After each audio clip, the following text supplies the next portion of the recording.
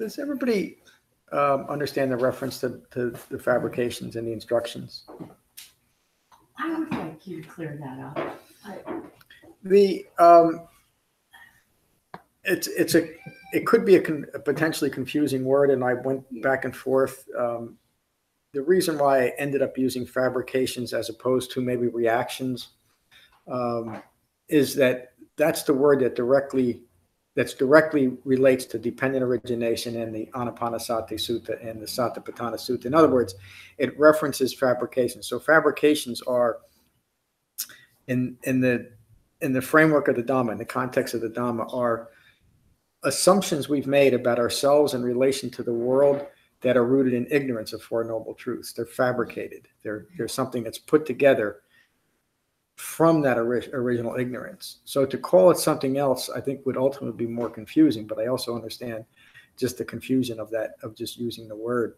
So a bodily fabrication is a sensation in the body that's arising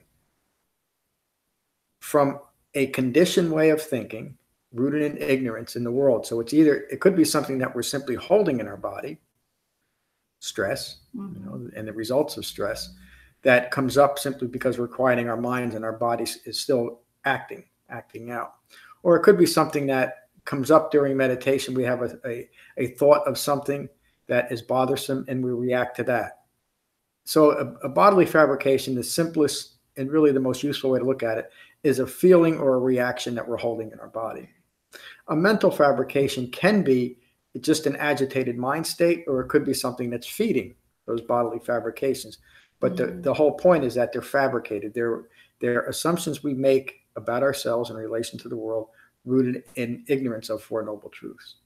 Okay. And so in the dependent origination says that from ignorance comes the first step, the first condition. From ignorance comes fabrications, comes mental fabrications.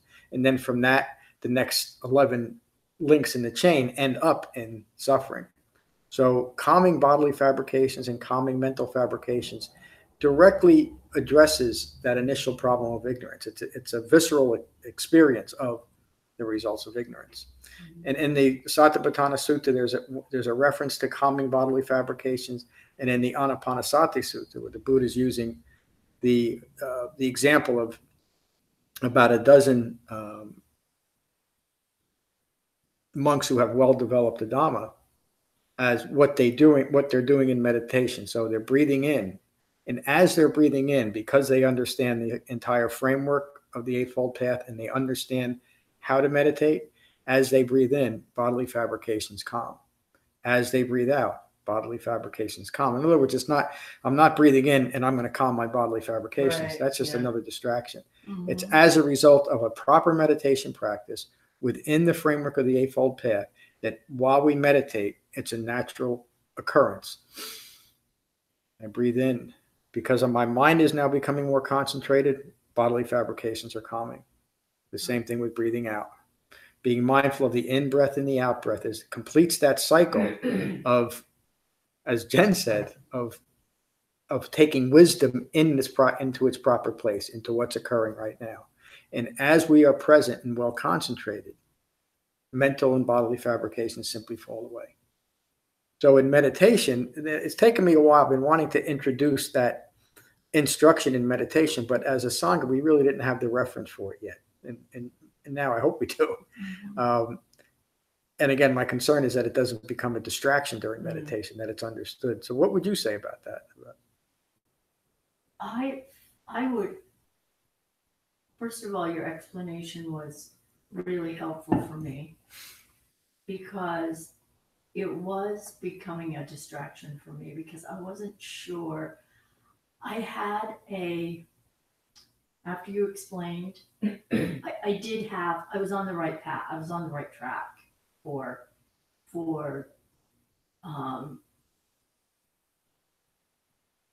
understanding the word and understanding its use during meditation. But I was not quite there. Yeah. And the idea that these fabrications just fall away because your mind is concentrated and your mind is in your body. Yeah. That really helps me. That will really help me, because in the past, when I'm thinking of fabrications, I get distracted by that word. I'm thinking, what is a fabrication? Am I fabricating now? Yeah. I'm just like, it's unfamiliar. Yeah. So thank you. Thank you. Really I think just now when you explained it, what I was hearing was that the direction is actually, and this is too many words to be able to say for it to work in meditation, but just to like give the long-winded, my interpretation of what the direction is breathe in and notice fabrications. I wouldn't even say it's that. Like calming. It's more of a description of doing that, like to calm them down. You know what I mean? Like, yeah, that's the caution. Which is incorrect. Yeah, it's really a description of what should be occurring during meditation. In other words, as you're breathing in, bodily fabrications are calming. Mm-hmm. As you're breathing out, just both fabrications, they're calming as a consequence of a correct meditation practice. In other words, we're not doing it directly. Right. And that's even in a lot of the texts, it's presented that way, that we breathe in and we're intentionally, while we're breathing in, we're calming bodily fabrications. And that's a wrong application, because we have to understand why and how the Buddha taught meditation. He didn't teach meditation itself for doing anything other than deepening concentration. And so as a result of deepening concentration within the proper framework, we had a brief discussion about that. It's not just meditation. Meditation supports developing the rest of the Eightfold Path, and it's through that well-integrated path that all of these things occur as a natural expression of it. And really, ultimately, they occur as a natural expression of changing the way we think. An ego, self-referential ego self, wants to always be engaged in doing something. And when we've decided that, in a very broad sense, I'll say this, that we're a broken or flawed self, that we need to fix something, everything that follows will be taken that way, that we need to fix something. So while the instruction is to calm bodily fabrications, it must be wrong to have them. I got to fight with, I got to struggle, I got to subdue them. It's simply a natural expression of a well-focused Dhamma practice and a correct meditation practice. But it's important, the reason why the instructions are there, it's important to hold that in mind as to what's occurring during meditation, so that we remember, we know this is why I'm doing this, and to recognize the effect both on our cushions and off our cushions. Because you emailed me a week or so ago about that. Yes. Does your understanding help? Is it? Good. Yes. I was sort of in Becky's boat. When you change the tape on the website, which I use when I'm meditating, I was like, wasn't that fabrication? So I emailed him and I asked him. So I've heard your description of what is a mental fabrication, what is a bodily fabrication, and it's just to note that as you meditate, this is occurring. Really. Yeah. And I've heard your description of that, which you've just kind of done today as well. So I'm kind of calm and at peace with it now. But when you first changed it, I wasn't really sure what. Yeah. It became a distraction in your meditation. Trying to figure out what it was. So not anymore. Good. Well, thanks for the email and feedback. I did put a written description of this right at the beginning of the instructions on the website, but I think I'm going to edit this out and put it on there too, because it is confusing, but it's also so important, to understand this is really what we're doing. Another word for fabrications is simply an ongoing distracting reaction in our body. Another word would be stress, which is ultimately where we're going with this, the elimination of our own contributions to stress. And there's nothing more that we need to do than to simply develop an Eightfold Path.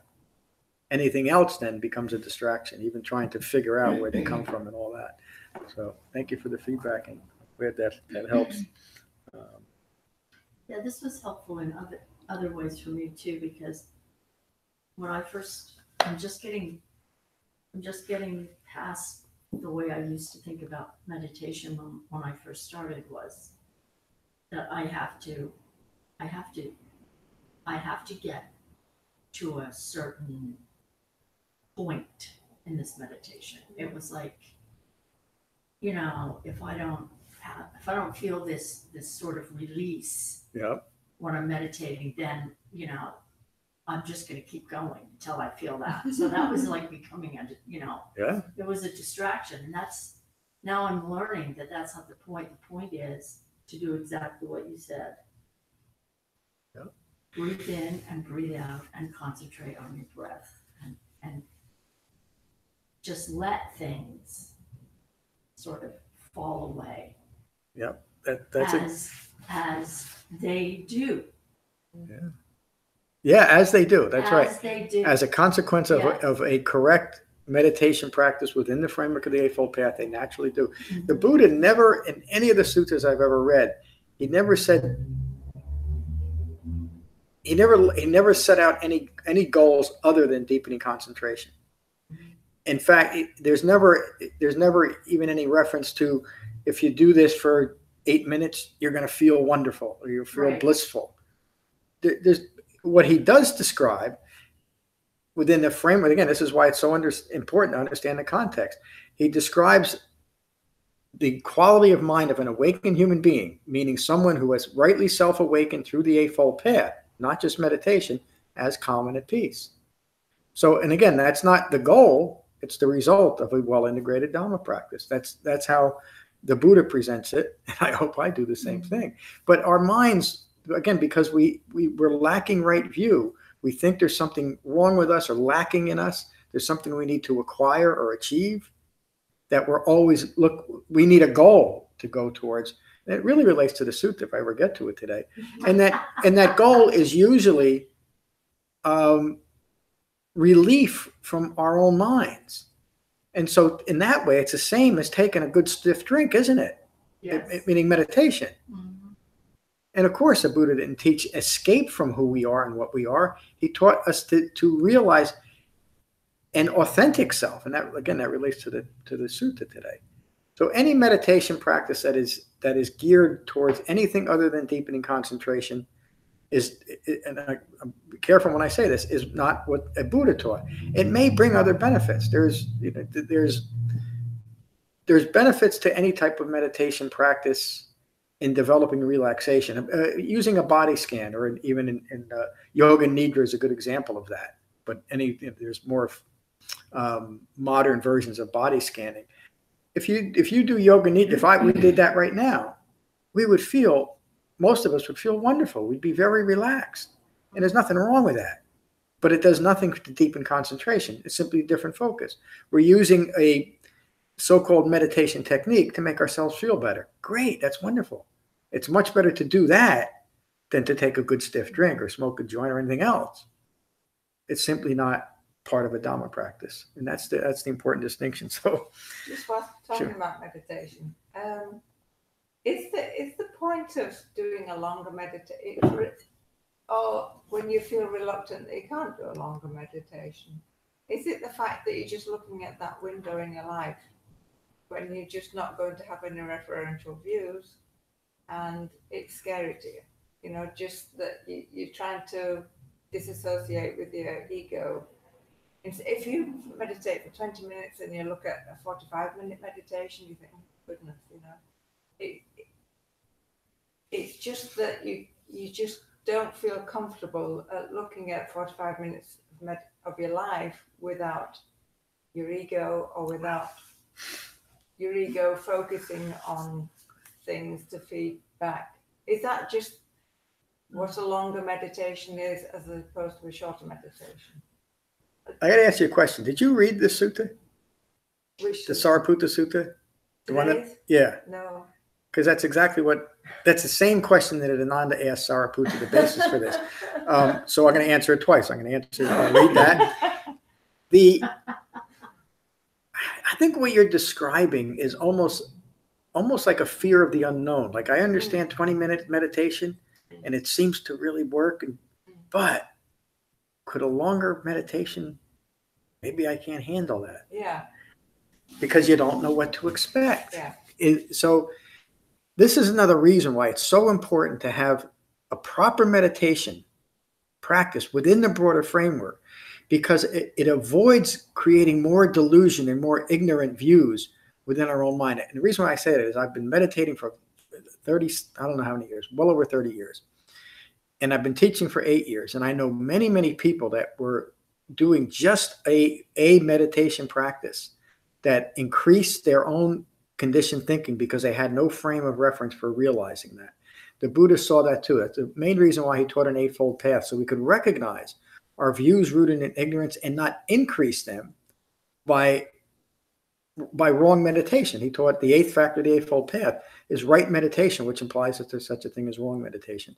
So within this framework, and I would say the way that I teach it, and I think I teach the way the Buddha teaches it, to gradually increase your time, you avoid anything that could reinforce conditioned thinking. But it's also an understand. Again, Ananda asked basically the same question 2,600 years ago. So there's nothing to fear about a longer meditation session as long as you're ready for it. Yeah. So like you learned meditation, when you first started a few years ago, 2 or 3 minutes was a long time, wasn't it? And now you're up to 20 minutes, and I understand probably 30 minutes. That took you a reasonable amount of time to build up to that, rather than having a teacher say, in order for you to meditate successfully, it has to be 30 minutes or it has to be an hour, which is often how, even in many of the established schools, they start at 45 minutes and they present it like this is the only way you can meditate. And it's just too difficult for many people. And even those that are able to do it, it often just reinforces their conditioned thinking because there's no other framework. There's nothing else presented. I think I've read just about every instruction the Buddha ever gave for meditation. I've never, ever come across one instruction that said, meditate for this long. It was always consistently. He started out find the root of a tree or an empty hut, meaning go find a quiet place away from the world. And then he gave simple instructions to be mindful of the breath in the body, be mindful of feelings or bodily fabrications arising and passing away, be mindful of thoughts arising and passing away, and finally be mindful of the present quality of your mind, no matter what. Meaning, and that fourth foundation of mindfulness is often misunderstood. That fourth foundation of mindfulness must be a calm and peaceful mind. The Buddha, if you understand the teachings, the Buddha said, just be at peace with whatever quality of mind you have, because you understand impermanence. No matter what's going on, no matter what quality of mind I have, it's impermanent. So I don't need to react to it. If I feel unhappy or sad or agitated, etc., and my mind is well concentrated and mindful of what's occurring, that feeling is probably appropriate for what's occurring. It doesn't need to be any different. In fact, it can't be. So again, getting back to that question, it really is just fear of the unknown. And the last tenacious threads of a self-referential ego self saying, don't go there, because you're really going to be lost. And that's Ananda's question. So let's get to it.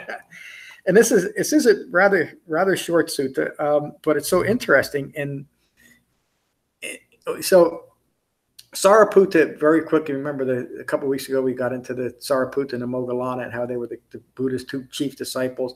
They both came to the Buddha eventually after quite a few years of studying, much like the Buddha did in the same environment. And within a week of hearing the Buddha's brief instructions, they both awakened.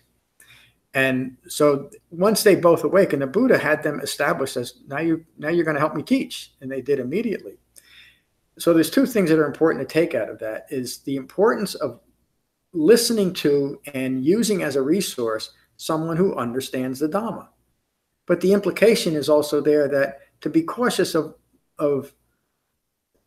not following someone who doesn't understand the Dhamma, because if you can't teach something you don't know, it's just, that's the point. So Sariputta knows the Dhamma.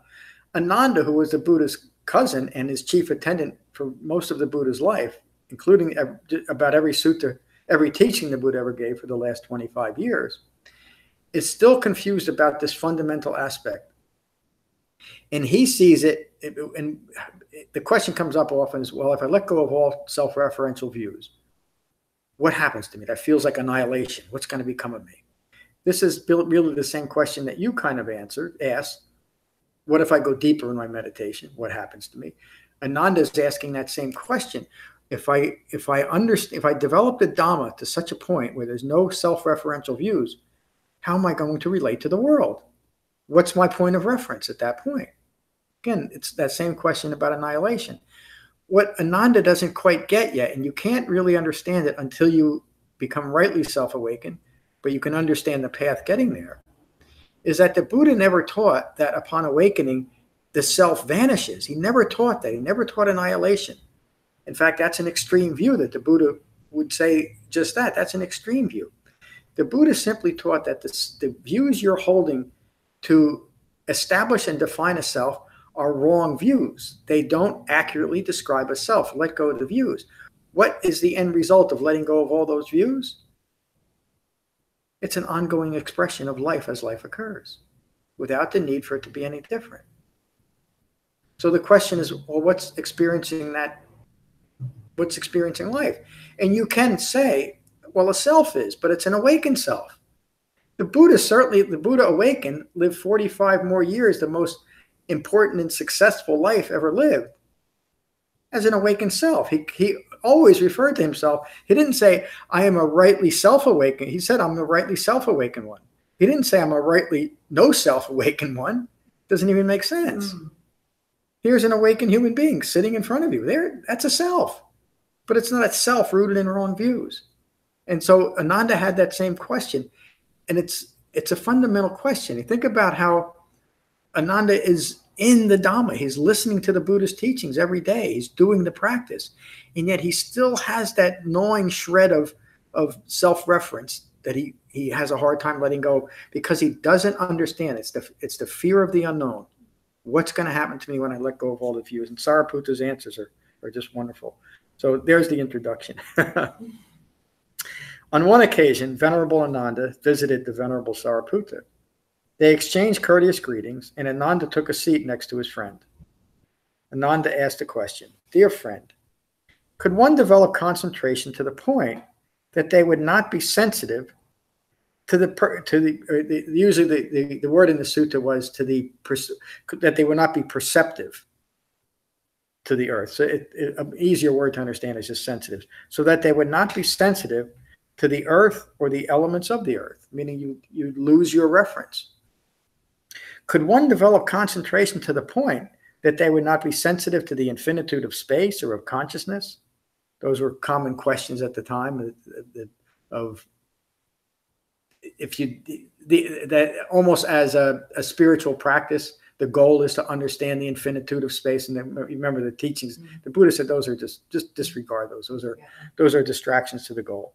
Could one develop concentration to the point that they would not be sensitive to nothingness, or of neither perception nor non-perception? Again, those common teachings of the time, still around today, rooted in the Vedas.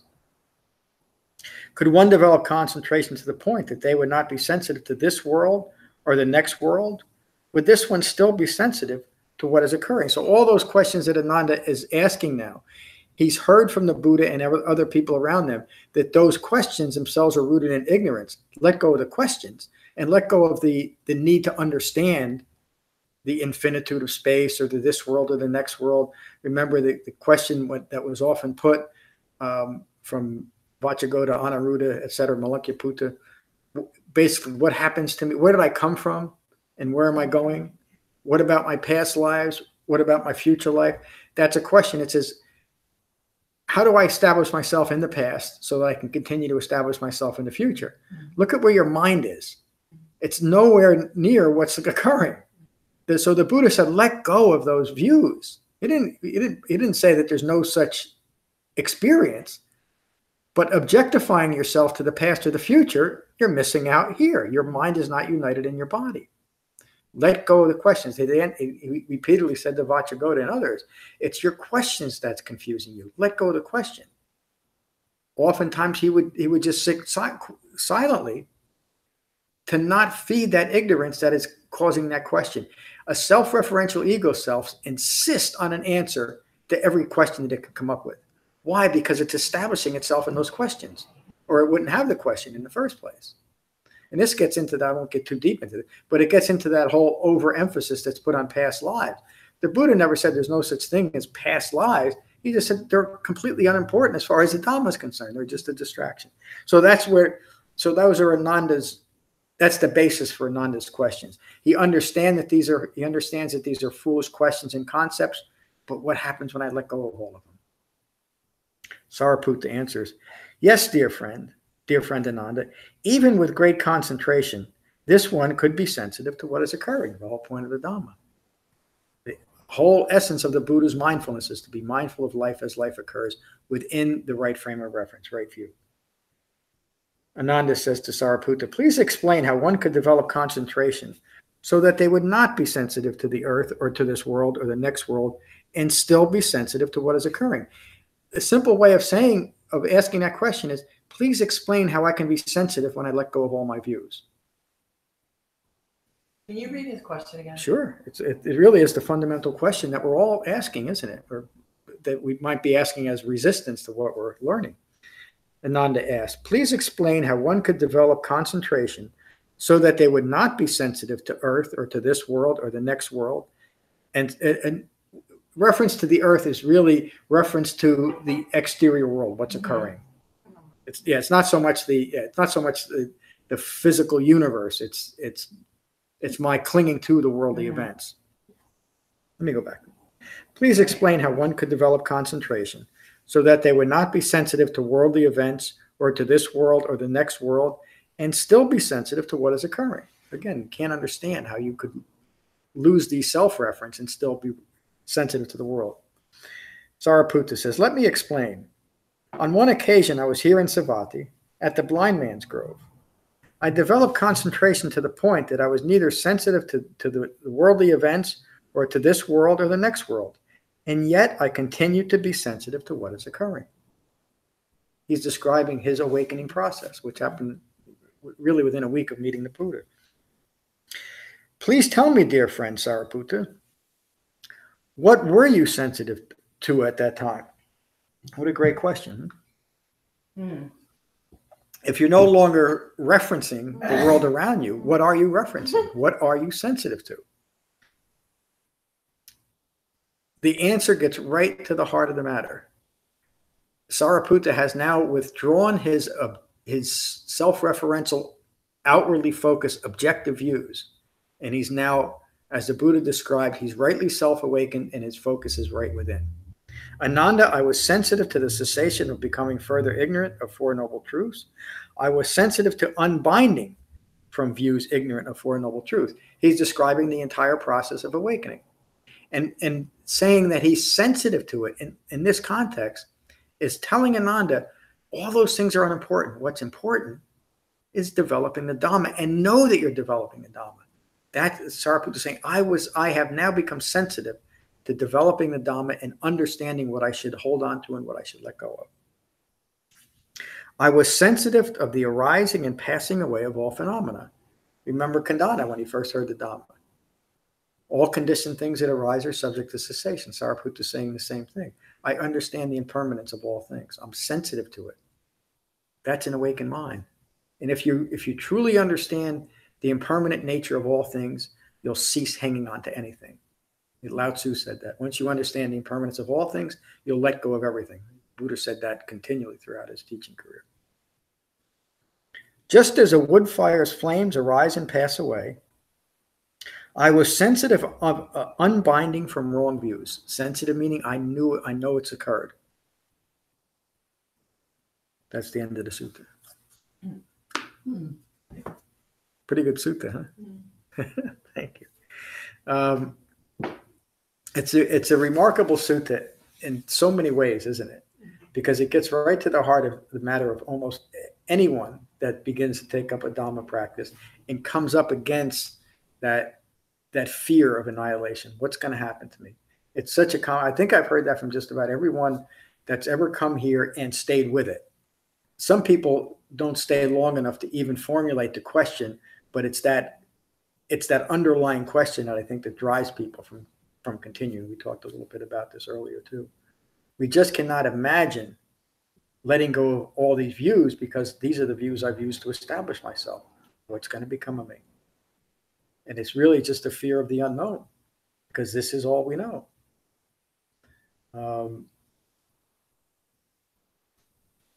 The other important thing to take from this sutta is the reference to those questions that are to be recognized as simple distractions.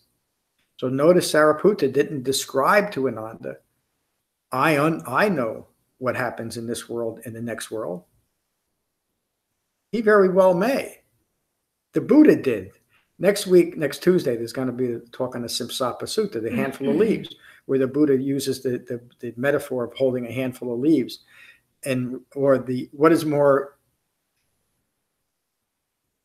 What more represents my knowledge? All the leaves in the tree or the leaves that I'm holding in my hand? Of course, they say all the leaves in the trees, but the Buddha says, well, why don't I don't teach all that. I don't teach everything that I know because it doesn't lead to the goal. I only teach what is in the palm of my hand. I only teach the Dhamma. Sariputta is saying the same thing. It's not that there's no answers to those questions.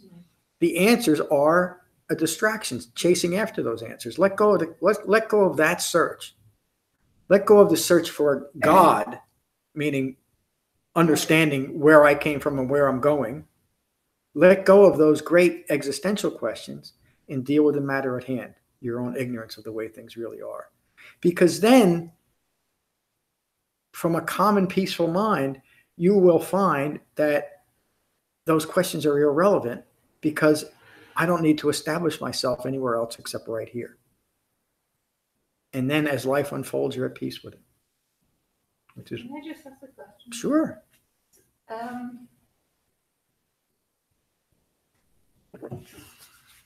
I can't seem to differentiate. Well, I understand what the Buddha's meaning as far as the Dhamma is concerned, to ask those questions is irrelevant to the Dhamma. You're missing the point when you're looking outside, away from looking to things, and not sort of giving up your own views, which is more of the Dhamma. But having said that, we do so much of that in life because we have to learn. Yeah. And when you are learning a topic or a subject, or you just need to, the world is just changing, and you need to keep up, and you need to learn. Mm-hmm. It's hard to differentiate and take yourself out of learning, wanting to learn a subject, when you are wanting to learn a subject because you think you need to know a subject in the world, and yet not get yourself caught up in the learning. Yeah. I have trouble with that. I don't know where the one boundary stops and the next one starts. It's another important and fundamental question, isn't it? From an awakened point of view, there is no boundary. There's nothing, I don't even like to use these words, but there's nothing wrong or even contradictory to the Dhamma to learn things, learn about the world, learn about the universe. But when that learning is taken from the point of view of right view, there's no stress involved, and there's no introduction of wrong views into what you're learning. So while you were thinking about some great teachers like Einstein. Einstein said that the only worthwhile religion, even though he used a word, but he was referring to the teachings of the Buddha. The only worthwhile religion is Buddhism. So he must have understood it, but it didn't stop him from pondering great questions and answering those questions. But even if you look at, these are probably caricatures that we have of Einstein, but you look at some. When you look at it, this was a completely self-effacing genius, wasn't it? Another one just died the other day that I think was a remarkable man. I didn't believe in. Completely self-effacing, wasn't he? But yet, he pondered the great questions. There's nothing wrong with pondering the great questions or even looking to learn something about them, the nature of the world we live in. There's nothing wrong with being a quantum physicist. But you would be a much more effective quantum physicist, I think, if you were rightly self-awakened at the same time. And you can do both of those. Or you can learn calligraphy and still be awakened. You can learn how to play canasta. Again, I'm just using mundane things now. There's nothing wrong with anything that we might do in the world, but we'll be much more present with what we're doing if we have first developed the Dhamma. Because then what we're learning doesn't have to be any different. Again, we won't bring our views into that. We'll learn something clearly, free of wrong views. Yeah. And that's true about no matter anything we do. We live in a world that is rich with experience. We minimize that experience by trying to make it fit into wrong views. That's right. Yes. And so from an awakened point of view, every single moment of life is meaningful. Why? Because I'm present for it. That's it. That's what Sariputta is saying. He's not referencing anything other than I am now free of ignorance. When you have a moment or a few minutes of being in right view,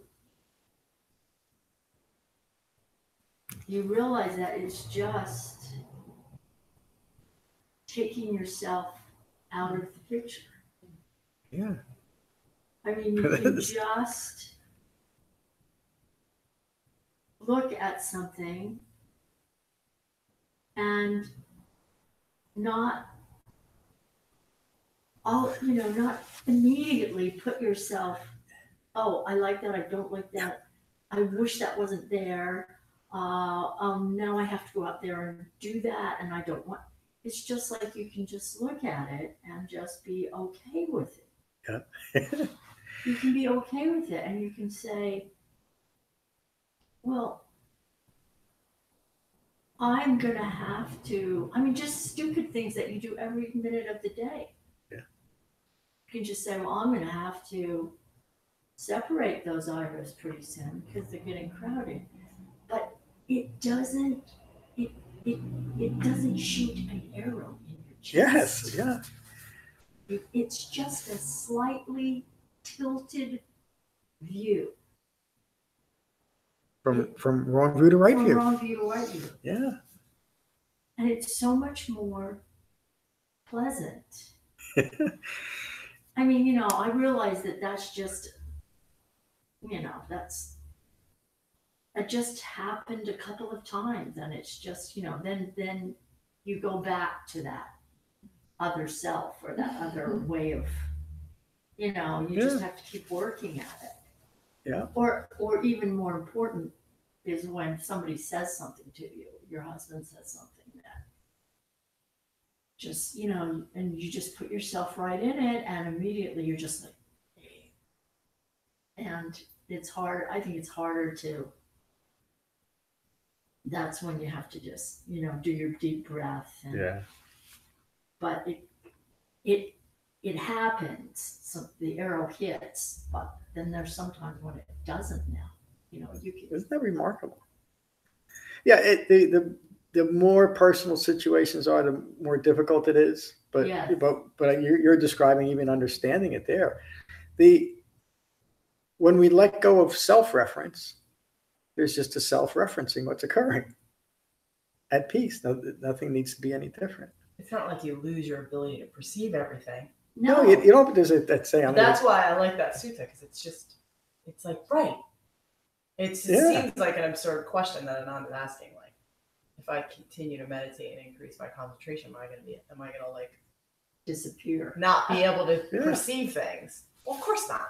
That's ridiculous. But that's what your Ananta. Those are questions that it asks. Uh-huh. Yeah, because from the point of view of wrong view, right, that way of thinking can't imagine any other view. Right. And again, so there, you want to talk about a narrow way of living your life, maintain your wrong views, because all you can experience, no matter what occurs, a beautiful sunset might occur, but you'll see it in a way that judges it in some way. Like you wanted it to be long. Well, how come it was only 3 minutes? You know? I mean, I had that experience. I won't tell the story. I tell it often of my getting into the story. Yeah. I've had plenty of those experiences where something happened. We all do. Something happened that was wonderful, and we diminish it by wanting more of it rather than just be present with what is occurring.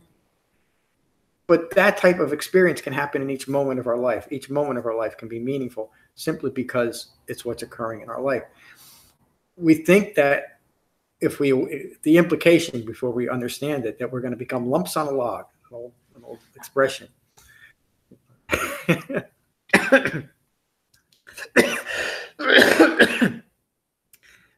But the opposite is true. The way to have the most vibrant, meaningful life is to let go of life the need for life to be any different than it is. That just makes sense. Again, a human being first awakened 2,600 years ago and lived the most vibrant. You hear the stories about the Buddha, how deeply involved he was in his life as his life occurred and the lives of everyone else around him. What a meaningful life he had, both for himself and for others, because he let go of all self-referential views. But there was a self there going on, wasn't there? Mm-hmm. So that's the key. That's the answer to that whole problem. But people can't understand it. It's one of the reasons why there's been so many adaptations and accommodations made to even an awakened human being's teachings, because we need it to be more. And when you look at all the adaptations, accommodations, and embellishments that have been made to this simple Dhamma, it's all for that reason, to continue eye-making rather than to recognize and abandon eye-making. That's just human nature. That's not right or wrong either. It's just what occurs. What a remarkable, simple sutta. And any other? I think we've gone around the room, right? I like how Sariputta answers Ananda's question, rather than saying your questions are what's confusing you. Yeah. Because that demonstrates sort of the middle way of teaching and meeting Ananda where he is, and like, because that's what I was thinking when I was first hearing it. Was like, oh, the questions are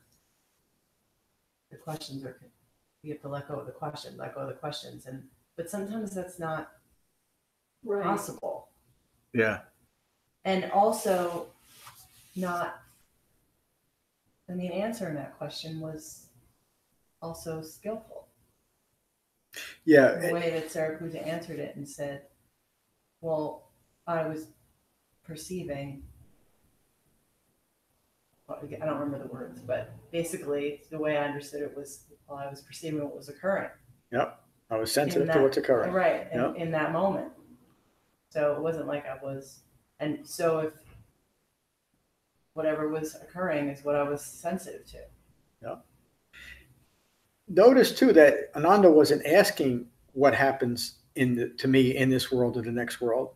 He was talking about what happens when I let go of those views about it. So it wasn't a direct question. Right. When Vacchagoda asked the Buddha, it was, I want you to tell me what happens to me. Okay.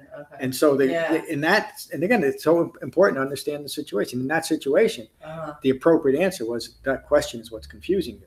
And then he taught an appropriate view.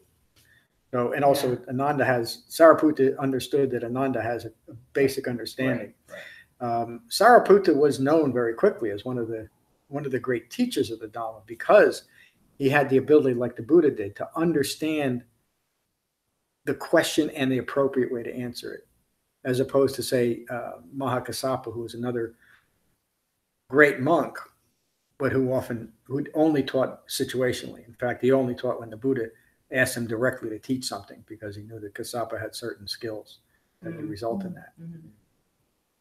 Really, great sutta, but a great class too. Yeah, great class.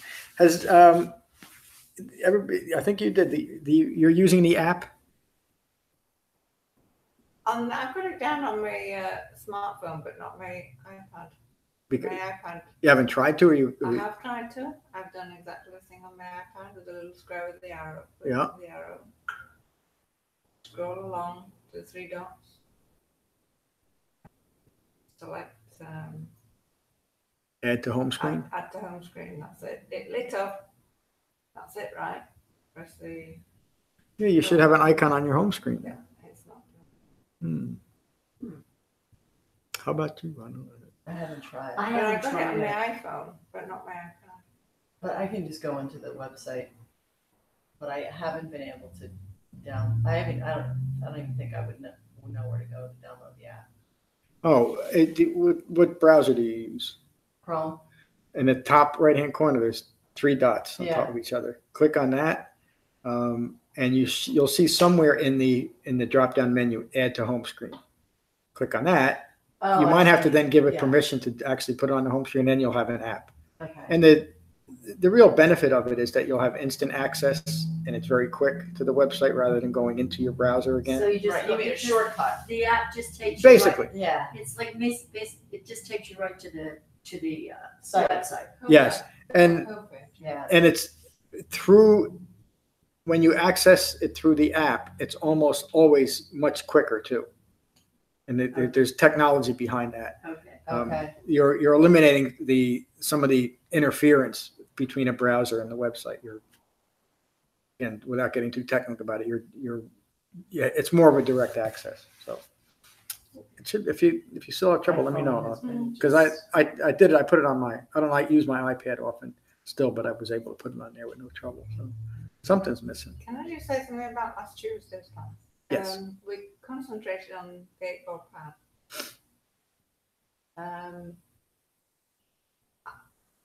I've always, well, hard to explain, but the Eightfold Path is like the teachings of the Buddha, like Christianity has the 10 Commandments. 10 Commandments, and there's always sort of like instructions, if you will. And I've always thought of the Eightfold Path as the instructions that the Buddha left for us. Mm-hmm. After the Tuesday's class, I see it more as the instructions for me, rather than for the big understanding of Buddhism. We don't like that word. To go along with the big understanding of, what the Buddha taught. Yep. Yeah, I don't see it that way now. I see it more as a personal instruction. But I've always known it is. I've always known that's what it's there for. It's therefore for a guidance for me. I've always known that, but I see it more as a personal instruction from the Buddha. For me, just as for me. Yeah, thank you for saying that. Yes, it's to be experienced personally. These aren't commandments. Yeah. The difference between the obvious difference between the 10 Commandments and the Eightfold Path is that the Eightfold Path is a path to free yourself of the need for the things that the 10 Commandments is warning us against. So the 10 Commandments are don't do this, don't do that, don't do this, but there's no underlying instruction on how not to do that. Right. The Buddha recognized, be careful, that I'm going to say it the way I say it. The Buddha recognized the futility of saying just be good because he understood the underlying cause of bad. It was wrong thinking. So there's nothing to say, I remember that. You better not covet the Lord's name in vain. Is that one of them? I think it is. I think it's the first one. Yeah. Unless you understand why you're doing that. Or to, like, don't go around coveting other people's wives. Well, that's good instruction, isn't it? But if you're caught up in that type of behavior, how are you going to change it? Somebody saying no isn't going to do it for most people. Thankfully, there's an app because I don't want to get into that. So again, it's not instructions on. It's not describing how you must act in the world. It's describing why you don't act the way you want to act in the world. And then it gives you a path to change that. And it's a personal experience. It has to be personal experience, doesn't it? Doesn't it make sense? It does, yeah. How could it be anything else? I know from the day I was born, people told me I had to do something. Man, it's lucky somebody didn't come along and tell me you better breathe, because I'll hold my breath till I die, just to prove how right I am. And I can think of, we can all think of those kind of things because we want to keep establishing a self, even no matter how good or how rational the teaching might be or the suggestion. Don't accept it because we take it personally. Again, this is a personal experience of awakening, and it can only be that way, as Sariputta described here. Pardon me? I see it more that way now. Yeah, but it's taken a little while to develop that clear view. Again, that's the point. It's the difficulty in the Dhamma, but that's why right effort is part of the Eightfold Path too. It's a reminder that we have to continue our persevering effort. If not, we're going to fall back in wrong views that justify saying, this is a lot of hogwash. Or it might just be, it's just too hard for me. I can't do it. I can't meditate for an hour, whatever it might be. It works. It's a very gentle path that any human being that is sincere about awakening can become rightly self-awakened. That's like the teachings. What a great class. We'll finish as we always do with metta. So again, find your relaxed meditation posture. Gently close your eyes and gently close your mouth. And again, take a moment to become mindful of your in-breath and your out-breath. And these are the Buddha's words on metta from the Karaniya Metta Sutta. This is what should be done by one who is skilled in goodness and who knows the path of peace. Let them be able and upright, straightforward and gentle in speech, humble and not conceited, contented and easily satisfied, unburdened with duties, and frugal in their ways, peaceful and calm and wise and skillful, not proud or demanding in nature. Let them not do the slightest thing that the wise would later reprove. Wishing in gladness and in safety, may all beings be at ease.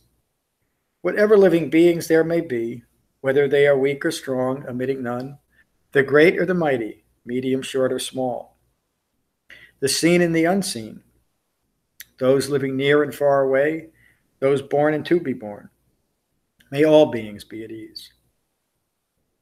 Let none deceive another or despise any being in any state. Let none through anger or ill will wish harm upon another. Even as a mother protects with her life her child, her only child, so with a boundless heart should one cherish all living beings. Radiating kindness over the entire world, spreading upwards to the skies and downwards to the depths, outwards and unbounded, freed from hatred and ill will. Whether standing or walking, seated or lying down, free from drowsiness, one should sustain this recollection.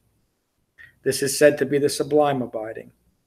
By not holding to fixed views, the pure-hearted one, having clarity of vision, being freed from all sense desires, is not born again into this world.